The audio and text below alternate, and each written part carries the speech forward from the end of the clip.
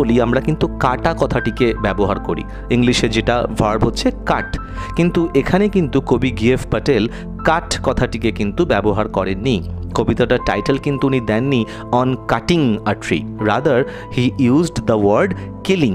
এই যে কিল ভার্বটি এটি কিন্তু হত্যাকে বোঝায়, একজন মানব হত্যা বা একজন প্রাণ আছে এমন কোনো একজন ব্যক্তিকে হত্যা করা বোঝানোর জন্য কিল কথাটিকে ইউজ করা হয়।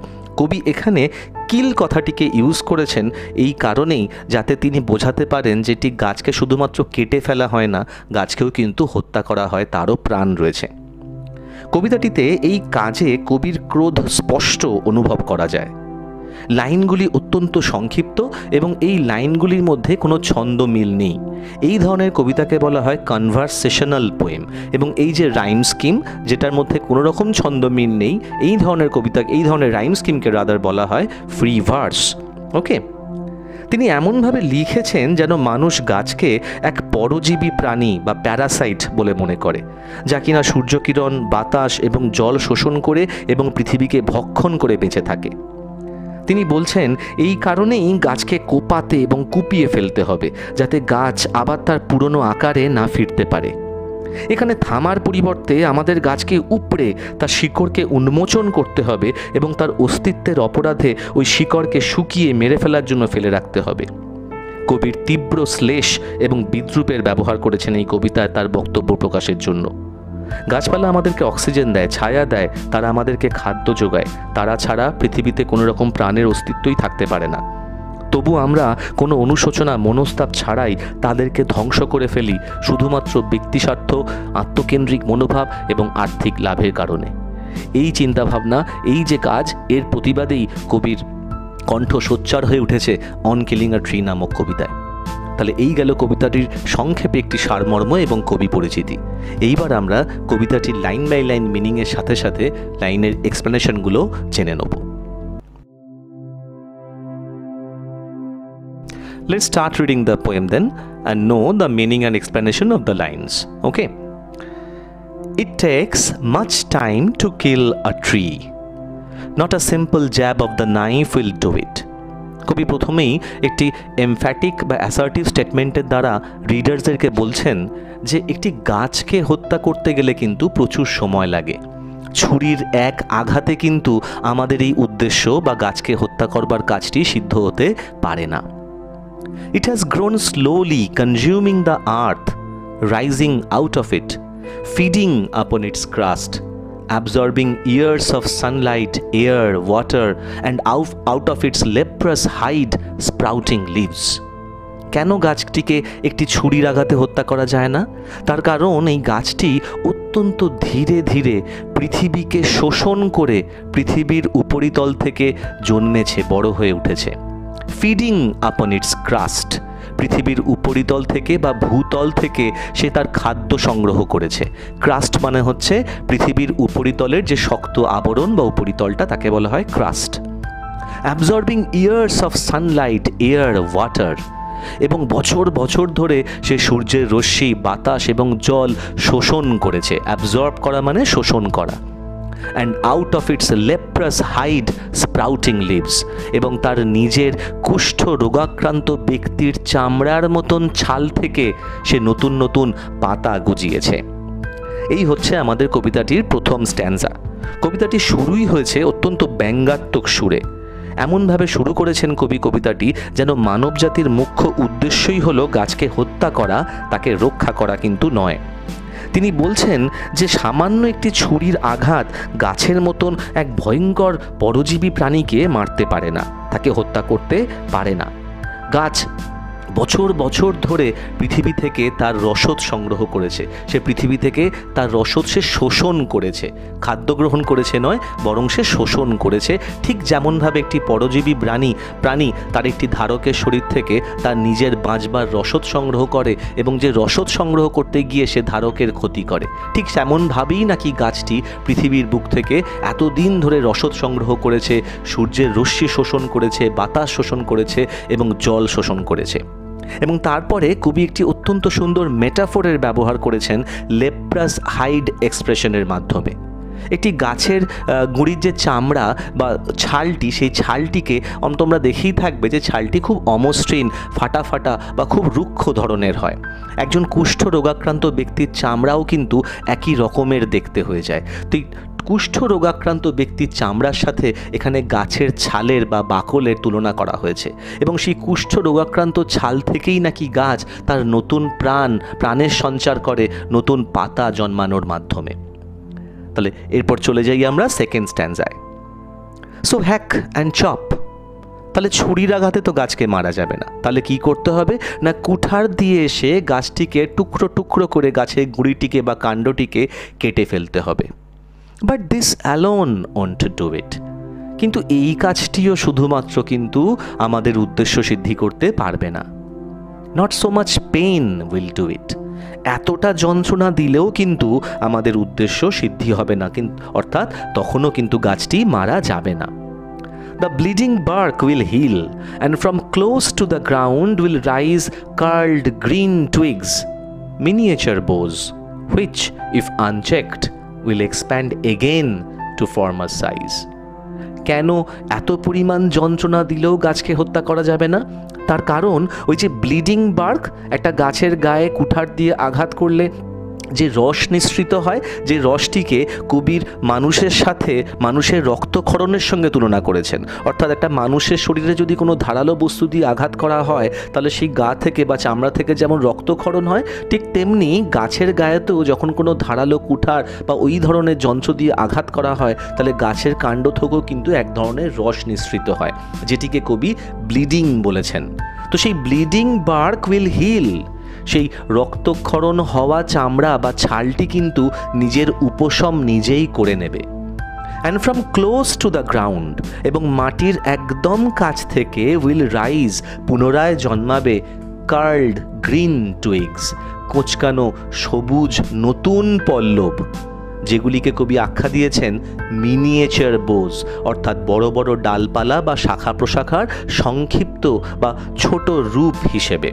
কেন তিনি এগুলোকে মিনিয়েচার বোজ বলছেন? কারণ এই টুইগসগুলো, এই পল্লবগুলিকেই যদি তাদের বৃদ্ধি রোধ না করা হয়, তাহলে এই ছোট ছোট টেন্ডার কোমল পল্লবগুলি কিন্তু পুনরায় বৃদ্ধি পাবে, এবং সেটি বড় হয়ে গিয়ে কি হবে না তার আগের রূপে ফিরে যাবে, অর্থাৎ আগের বড় বড় ডালপালা বা শাখা প্রশাখার রূপ সে আবার পুনরায় গ্রহণ করবে। নো, তো এইভাবে হবে না, না হবে না। The root is two B pulled out. তাহলে কি করতে হবে গাছটিকে হত্যা করবার জন্য?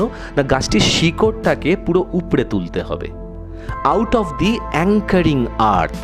এখানেও একটি অদ্ভুত সুন্দর মেটাফোরে ইউজ করা হয়েছে অ্যাঙ্কারিং আর্থ নামক এক্সপ্রেশনটির দ্বারা। অ্যাঙ্কার কথাটির মানে হচ্ছে নোঙর।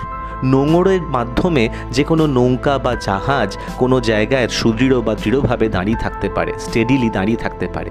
কবি মনে করছেন এই গাছের শিকড়টা হচ্ছে গাছের নোঙরের ন্যায়, যে গাছের শিকড় পৃথিবীর ওপরে গাছটিকে এতদিন দৃঢ়ভাবে দাঁড়িয়ে থাকতে সাহায্য করে এসছে। তাই সেই শিকড়কে তুলে ফেলতে হবে। It is two B roped, Tide, গাছটিকে বেঁধে ফেলতে হবে শক্ত করে দড়ি দিয়ে, অ্যান্ড পুলড আউট, এবং টেনে তুলতে হবে, স্ন্যাপড আউট, প্রয়োজনে ছিঁড়ে নিতে হবে সেই শিকড় সমেত গাছটিকে, আর পুলড আউট এন্টায়ারলি, বা সর্বসমেত পুরো শিকড় সমেত উপড়ে নিতে হবে গাছটিকে পৃথিবীর মধ্যে থেকে, out from the earth cave, সেই পৃথিবী নামক গুহার মধ্যে থেকে। এখানে আর্থ কেভ বলতে সেই পিট বা সেই গহ্বরের কথা বোঝানো হচ্ছে, যে গহ্বরটা একটা বড় গাছকে সমূলে তুলে ফেললে সৃষ্টি হয় পৃথিবীর উপরিতলের ওপরে। এখানেও কিন্তু একটি অদ্ভুত সুন্দর মেটাফোরে ইউজ করা হয়েছে, যেখানে আর্থকে বা আর্থ কেভকে একটি গহ্বরের সাথে তুলনা করা হয়েছে। জেনারেলি তোমরা মনে করে দেখো, কোনো একটা অন্ধকার গহ্বরের ভেতরে কিন্তু খুব ক্ষতিকর, খুব হার্মফুল, খুব ভয়ঙ্কর হিংস্র প্রজাতির প্রাণীরা থাকতে পারে। কবি মনে করছেন এই গাছের শিকড়টা হচ্ছে ঠিক সেই রকমই হিংস্র, ক্ষতিকর এক ধরনের জিনিস, যেটা এতদিন লোকচক্ষুর আড়ালে পৃথিবীর অভ্যন্তরে গহ্বরে নিজেকে লুকিয়ে রেখেছিল। তাই সেই শিকড়কে সমূলে তুলে ফেলতে হবে। And the strength of the tree exposed, এবং যদি তাই করা যায় তাহলে গাছের প্রকৃত শক্তি কিন্তু সকলের সামনে উন্মোচিত হয়ে পড়বে। দ্য সোর্স, সেই শক্তির উৎস, হোয়াইট অ্যান্ড ওয়েট, যেটা সাদা এবং ভিজে ভিজে। গাছের শিকড় সাধারণত সাদা এবং আর্দ্র থাকে, তার জন্য গাছের শিকড়কে এখানে হোয়াইট অ্যান্ড ওয়েট বলা হয়েছে। দ্য মোস্ট সেন্সিটিভ, সব থেকে সংবেদনশীল অংশ যেটি গাছের, হিডেন, যেটা এতদিন লুকিয়েছিল, ফর ইয়ার্স, বছর বছর ধরে, ইনসাইড দ্য আর্থ, পৃথিবীর অভ্যন্তরে। দেন the matter of scorching and চোকিং, তারপরে শুধু কি অবশিষ্ট থাকে না, তারপর শুধু সেই শিকড় সমেত গাছটিকে রৌদ্রের উত্তাপে শুধু পোড়ানো বাকি থাকে, শুধু তার দম রোধ করে দেওয়া বাকি থাকে। স্কর্চিং মানে প্রচণ্ড উত্তাপে পুড়িয়ে ফেলা, এবং চোকিং মানে তার দম বন্ধ করে দেওয়া। ইন সান অ্যান্ড এয়ার, সেই সূর্যের আলোয় এবং বাতাসের মধ্যে। ব্রাউনিং, হার্ডেনিং, যার ফলে গাছটি আস্তে আস্তে তার রং বাদামি হয়ে যাবে, গাছটির শরীর আস্তে আস্তে হার্ডেনড হয়ে যাবে, অর্থাৎ শক্ত হয়ে যাবে। টুইস্টিং, উইদারিং, গাছটি যন্ত্রণায় বিকৃত হয়ে যাবে, কাতরাবে গাছটি যন্ত্রণায়। And then it is done, এবং তারপরেই কিন্তু আমাদের আসল উদ্দেশ্য শেষ পর্যন্ত সফল হবে। তাহলে এই হলো আমাদের on killing a tree line by line explanation এবং তার বাংলায় মিনিং। লাস্টের জায়গাটা একটুখানি, লাস্টের স্ট্যান্সাটা যেটা আমরা এক্ষুনি পড়লাম, এই স্ট্যান্সাটা ভীষণভাবে ইন্টারেস্টিং। তার কারণ একটা জিনিস তোমরা মানে একটু খেয়াল করে দেখো, যে গাছটি যখন বড় হয়েছিল বা গাছের জন্মানোর সময় কিন্তু সূর্যের আলো, বাতাস এবং জল এবং পৃথিবী গাছকে কিন্তু ভীষণভাবে সাহায্য করেছিল বেঁচে থাকতে। কিন্তু ইন দ্য এন্ড এই সূর্যের আলো, এই বাতাস এবং এই পৃথিবী কিন্তু গাছের মৃত্যুতে ভীষণভাবেই এক ইনস্ট্রুমেন্টাল রোল প্লে করলো। সূর্যের উত্তাপ, যে সূর্যের রশ্মি বা উত্তাপ নিয়ে গাছ তার নিজের খাদ্য তৈরি করেছিল, প্রকারান্তরে সারা পৃথিবীর খাদ্য জুগিয়েছিল, সেই সূর্যই কিন্তু আজকে গাছটিকে পুড়িয়ে মারছে, তার রঙকে, তার বর্ণকে ব্রাউন করে দিচ্ছে।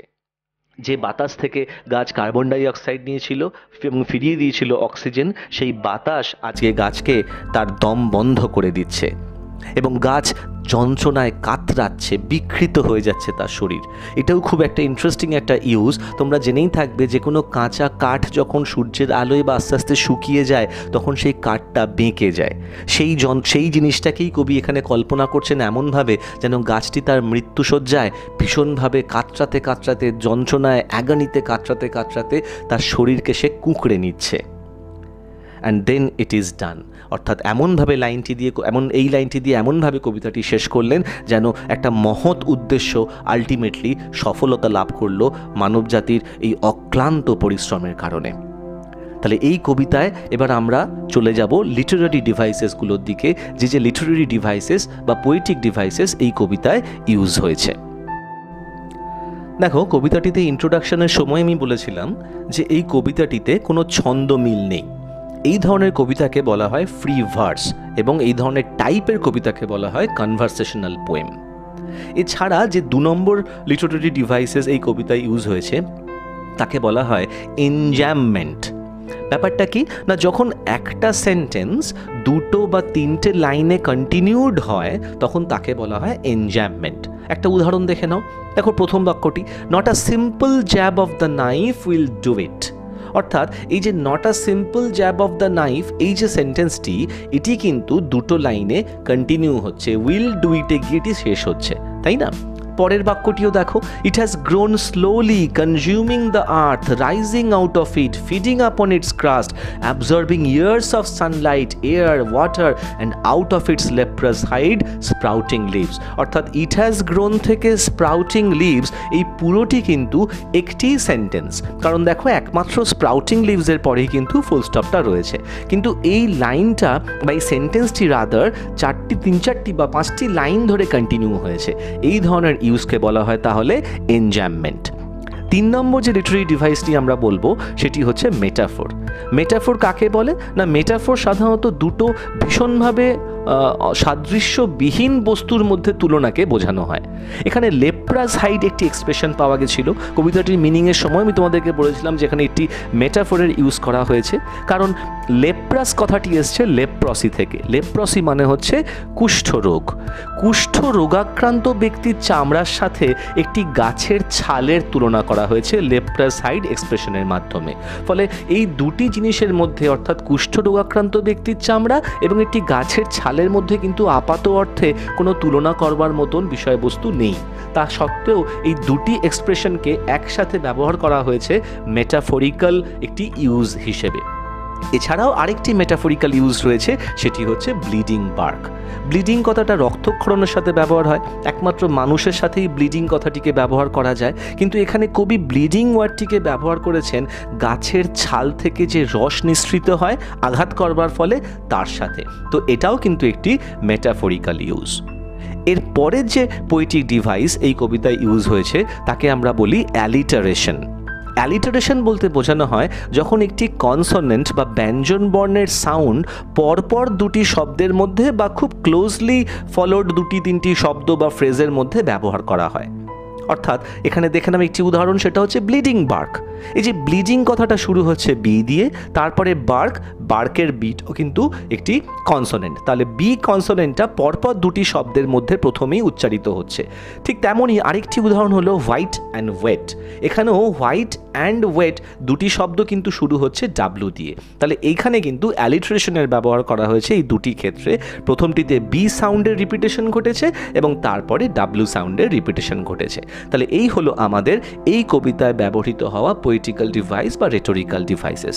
আশা করি তোমাদের এরপরে আর এই কবিতাটি সম্পর্কে মানে বুঝতে, এক্সপ্লেনেশন বুঝতে বা কী কী রেটোরিক্যাল ডিভাইস বা পোয়েটিক্যাল ডিভাইস এই কবিতায় ইউজ হয়েছে সেগুলো বুঝতে কোনো অসুবিধে নেই।